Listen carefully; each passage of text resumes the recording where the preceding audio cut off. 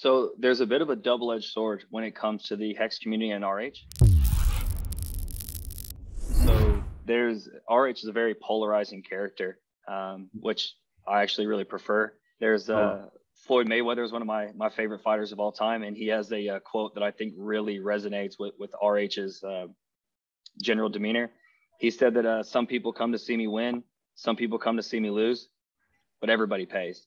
You know, so there's that polarizing aspect that even when people hate RH, a lot of times they love to hate RH, right? He's a if you don't like him, he's a very fun guy to go after, right? Because he's very flamboyant, he's very loud, he's very unforgiving in his approaches. So that's why so many of us love him.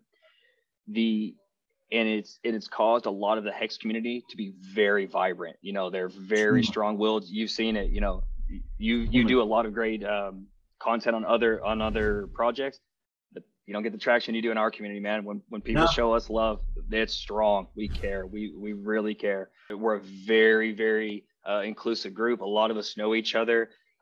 You can see how many of the streamers are on other guys' streams. You know, how many of us, you know, talk and relate.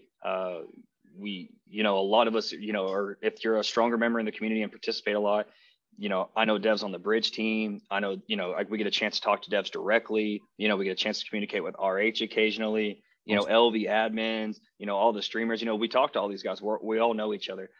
So we're very tight knit, and allows us to have a lot of congruency in our message and great stuff.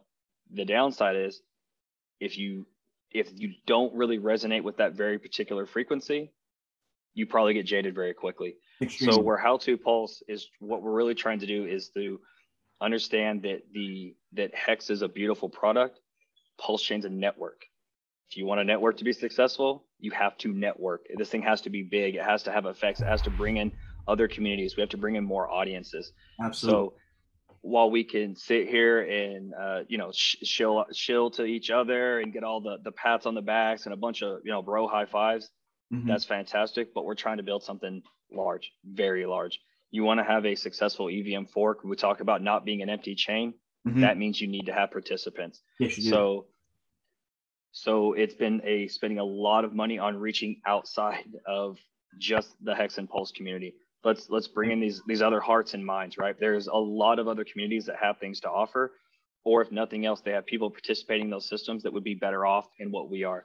So if you truly believe that what you're building is better than other things, then it is in your self-interest and the interest of others to make sure they understand that. So it's not just about shilling bags. You can sort of be selfish and being unselfish. You need to get the word out and let these people know that what we're building is going to be very, very powerful for them.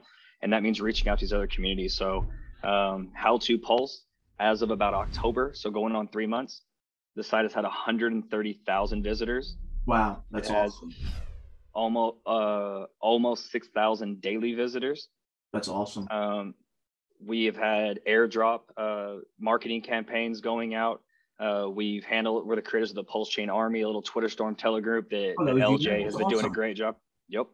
So we've been doing a lot of custom artwork and ads tailored at specific groups. So going after Shiba and Uni and the Link Marines and all these guys, trying to get all these hearts and minds. Typically when there's outreach to communities, so we can call it what it is. They want that economic mass, right? It's one meme coin trying to eat another meme coin. What we're trying to get out there is that, guys, do what you're doing. We love your space. We just want you to guys come interact on a better network.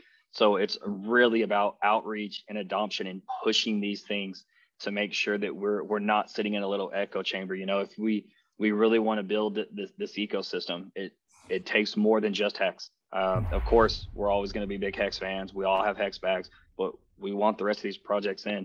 We got to spread the good word. You got to be out there and sharing the gospel. And that's what I think HowToPulse is really trying to do, is to both raise the sort of floor of education and then trying to broaden the reach of the community. This community has a lot to offer.